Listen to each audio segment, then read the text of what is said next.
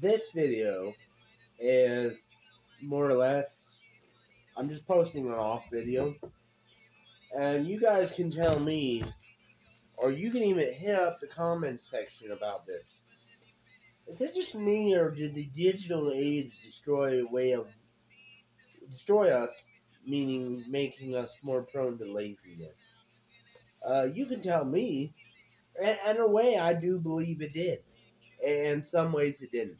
It's kind of a controversial type of topic because there are ways to earn money on your phone. With what I posted with my last video, that's a good thing. That's a positive outcome.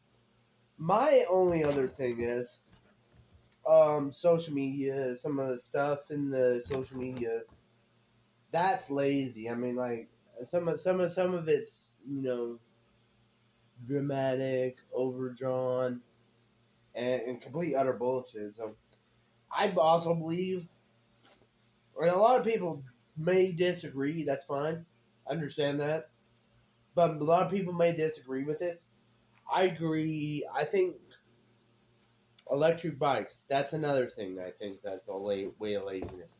If you are not, to me, that the one thing is, if you have a disability, you have something wrong with your legs, where you can actually physically pedal a bike, then that's fine. You can ride an electric bike. I don't agree with electric bikes, and the only other thing with electric bikes, I believe you should be old. At that time, you've earned your retirement. They say medical issues happen when you get old, right? Your joints start to mess up and everything. Stuff happens. You get pains. That's another thing I believe you can do. But at the same time, as long as your legs are physically functional and you have hand-eye coordination, go out there and get there and ride a bike. The only other reason I say the digital age of these things has destroyed millennials, they're on them 24 fucking 7. And here's the thing, I'm not being rude about it, but there are people my age, parents my age, I'm 30 years old, condoning it. That they can't handle their own fucking anxiety or their own problems. So this is what we do as parents. I'm not a parent, but at the same time, I put this in place because I know how to put talk logic to what I'm saying. Here you go, son. Yeah. We take away our problems to give them to our children. So some people. I'm not gonna say everybody. I can't speak for anybody because I'm not a parent, but at the same time, I know what it's like. So, me personally, growing up, I didn't have much. I didn't have this. I didn't have TV. I was lucky to have a CD player. And that came later after I was already using a Sony Walkman. Nothing. We had nothing. We were poverty stricken.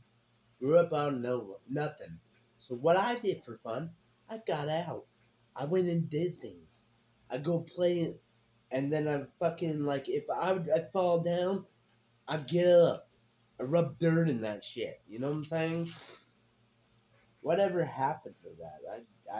I'm lost. I'm lost without a cause. It's 4th of July, man. You know, here's the thing. We would build forts. We would do things. We wouldn't complain when we got hurt. I don't know how that happened. I guess we were warriors back then. But you know what I do today? I still get out. I still do stuff. Today I use this axe, right? This little Gerber axe. I chop the shit out of maybe, I'm gonna say 15 pounds of wood. That's so I can go camping by myself. That is me. I don't have any problem with work ethic, but these things in front of us are creating a way of laziness, a way to get out. Is how I'm agreeing with my own self. My phone is a distraction. The thing in front of me, that thing over there in the corner, a TV, smart TV, distraction. I'm not against people that want to be lazy if you earn it. Let's say you're physically disabled or are retired. Those people have earned their lifestyle of couch potato living. And that's just why I'm kind of blunt, so I say it how I see it. If you've earned something in life, you've had to get there with hard work, dedication to what you were doing prior to what you have now. I said it just 2 seconds ago. I never had any of this stuff. All my pocket knives, all this stuff. I have a bunch of different like tools and stuff. I worked hard to earn every single last penny. If I can find a way online, if I can find something to do, maybe go out and take it to the community and say, hey, you need help with something. I'm strong. I can do stuff for you for cash. A lot of people think that's weird, but my work ethic's flawless. I don't stop until I'm finished. I'm really good at anything I do. Anything I don't know how to do, I am a very adaptive learner. So,